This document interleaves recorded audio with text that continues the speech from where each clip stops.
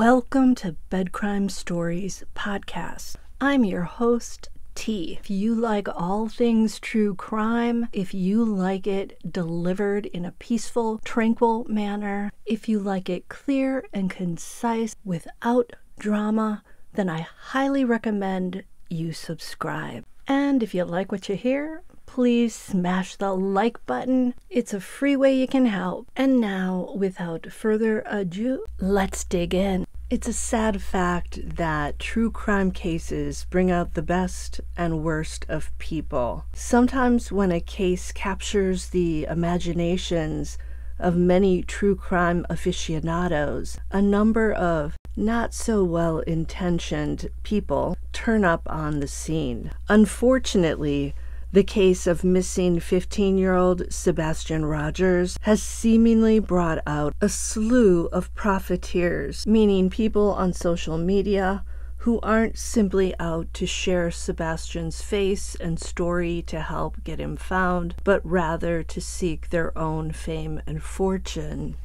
At this point, it's hard to know who's legit and who's not in Sebastian's case. His biological father, Seth Rogers, now has his own YouTube channel, and during a live he presented the other night with Bullhorn Betty and the dubious PR person, Tony Mathis, Seth shared photos of Sebastian, along with his Cash App, on heavy rotation in the chat. Some people are upset about this, feeling that Seth is now trying to profit off his missing son. You may recall that Seth's sister, Sarah Swank, set up a GoFundMe for him early on, and $24,719 were raised. I'm not sure how far that amount of cash can go when it comes to flyers and plastic bracelets to spread word of Sebastian's disappearance. Seems like it should go pretty far, right?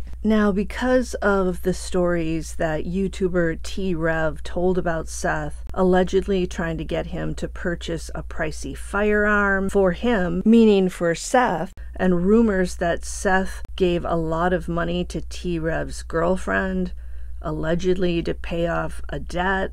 I don't know if it was her mortgage or some other bill, along with Seth seeming to have already maybe burned through the GoFundMe monies. Some people are eyeing Seth with suspicion, but Seth did recently undergo surgery, so perhaps he needed the money for that, especially if he's no longer covered by insurance. So there's that whole situation. Honestly, I don't know what's true and what's made up. Then we have the canine handler, Julia Valenti, I'm not sure how to pronounce it, who many are questioning at this point for various reasons. Julia allegedly failed to turn up to search with YouTuber Terry Lynn after committing to do so.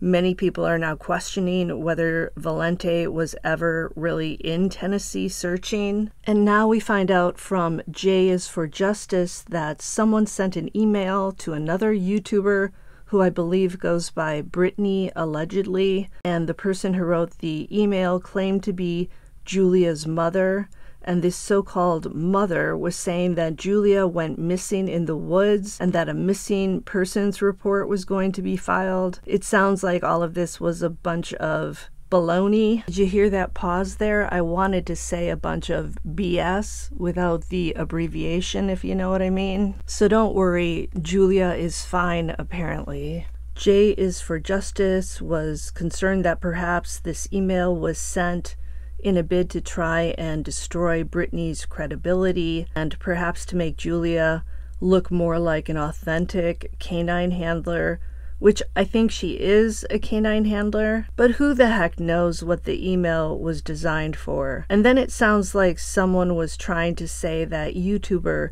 Terry Lynn was going to plant evidence somewhere, allegedly, which, by the way, I do not believe. It's so sad to watch as Sebastian's case descends into a full-blown circus of scary and disturbing clowns. I've said it before and I'll say it again.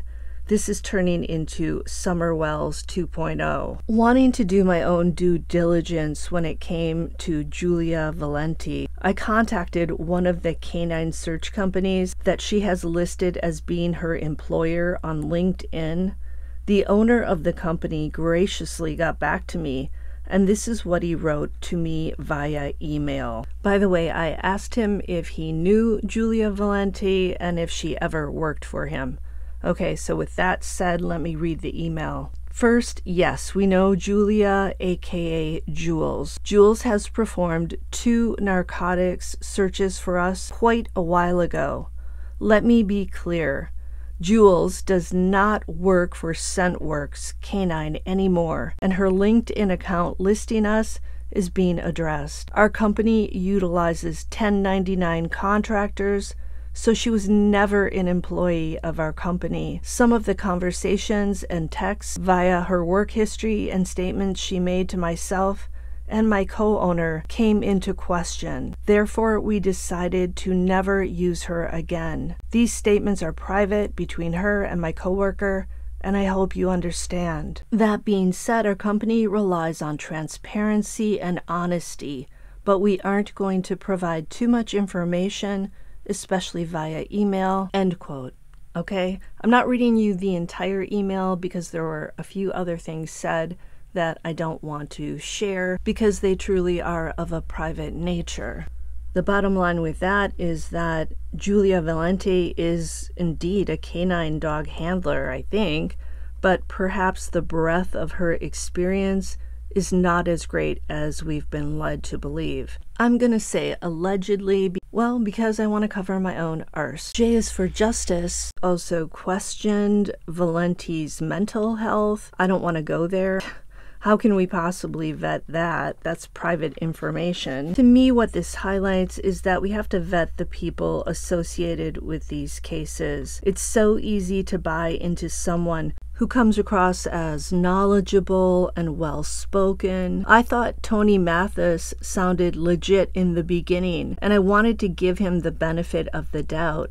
Now I question that initial assessment. I've also felt that Valenti came across as an experienced canine handler who legitimately wanted to help find Sebastian Rogers. But in a hot minute, she had her own YouTube channel and suddenly was doing lives every night. Note to self, vet people first. Don't automatically assume everyone has good intentions. The most tragic part of all of this is that Sebastian is getting lost and forgotten. No pun intended, by the way. YouTubers can help an unsolved case remain in the public eye. When we do that, we're helping. But if we become enmeshed in drama that overtakes the victim and his or her story, then we're not helping. Until the next time on Bed Crime Stories.